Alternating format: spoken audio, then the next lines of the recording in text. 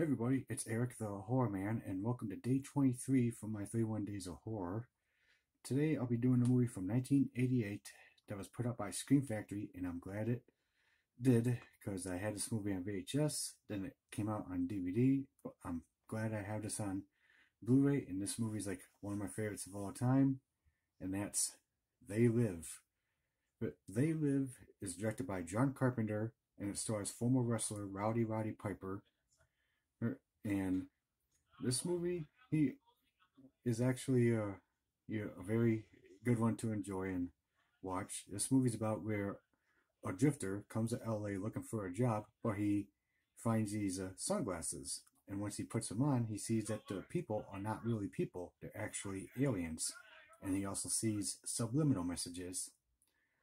Like if he takes off the glasses, the person is human. Puts the glasses back on, they're a human. They're an alien.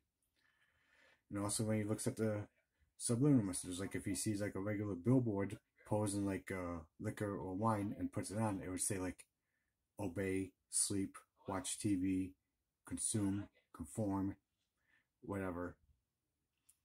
The music to this film is pretty good. Most of the music you hear in this movie is like a harmonica thing. It's almost like a blues type, like I don't know if exactly you want to call it blues, but that's pretty much the music is that you hear in this film.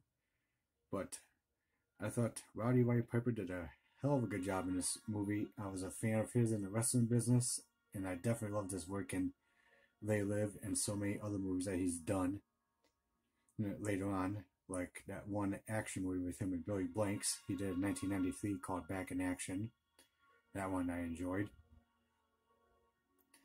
But the Rowdy Roddy Piper had the most recognizable line in this movie that still holds up, where he comes walking to a bank and you see that the people are aliens, and he says, I have come here to chew bubblegum and kick ass, and I'm all out of bubblegum.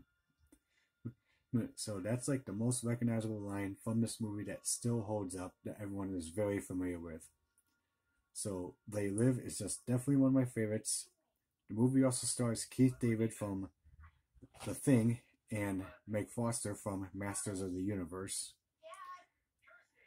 And this movie is just one of my favorites of all time. I thought that this is just like one of John Carpenter's best ones because I like this and Halloween the most of my favorites, but there's other John Carpenter movies that I like of his that's like my favorites because he's just a good director and a good composer for the music for this film.